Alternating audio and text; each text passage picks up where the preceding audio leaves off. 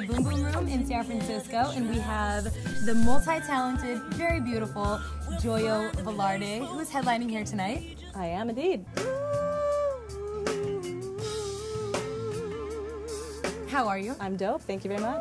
Good to have you. So, Joyo, tell me, how did you get into music? It started, with piano lessons at a very early age. My parents really encouraging me that way, and then from piano lessons, it developed into voice lessons, and then singing with choruses, and then it actually ended up in college. I met everyone from the Quantum crew and this old Soulsides crew. When I first met, I knew I had to get. She was so fine, lips was bright red. So now, how would you describe your music, your sound? I would say it's my take on soul music. I mean, everything I write has definitely been inspired by soul music, hip hop music, jazz, blues, everything. So it's definitely my perspective on it. You know what I mean? I think that's the thing I love so much about soul music is it's so many different takes on it. Yeah. And so I'm really excited to finally. And now that makes sense if you hear your album, right? And that really fits with your style. Right on. Now, how would you say that your sound is unique?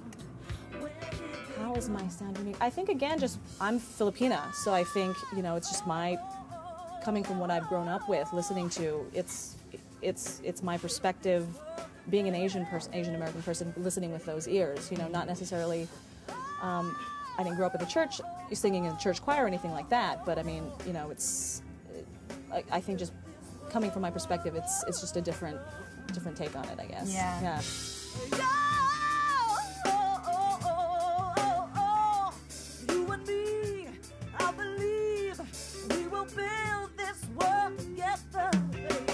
So now, who would you say some of your influences were?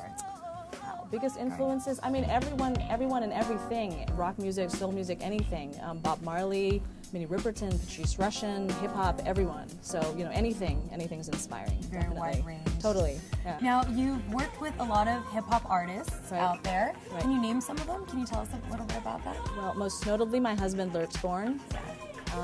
And everyone in the Quantum crew, Blacklicious, DJ Shadow, Lateef, the Truth Speaker, and a whole range of people just over the years touring and recording.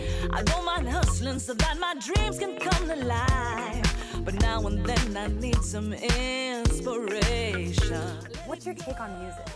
How would you say that your creative process works, or when you sit down?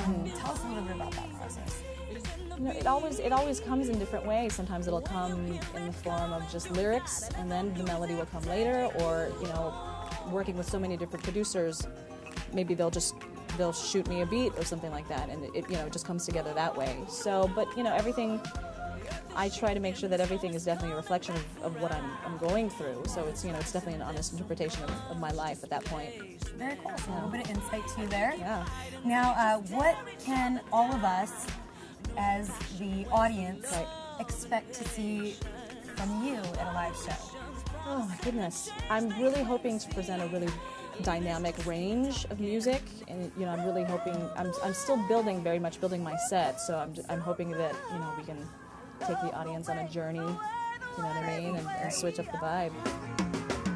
I love the way we are, I love your style and charm, and for us to be apart, that's crazy talk, cause boy, we go together like hooks and bars, and when we hit the town, we like movie stars. All right, you guys, so that's what's going on with Joyo Velarde right now, but stay tuned, because we're going to come back, and we're going to talk a little bit more with you about your album. Cool. Your new album. All right, you guys, so I'm Olivia. You are watching this very special episode of Built from Scratch, because this is all ladies. All the ladies of hip-hop. All right, guys, so stick around. We're going to come right back.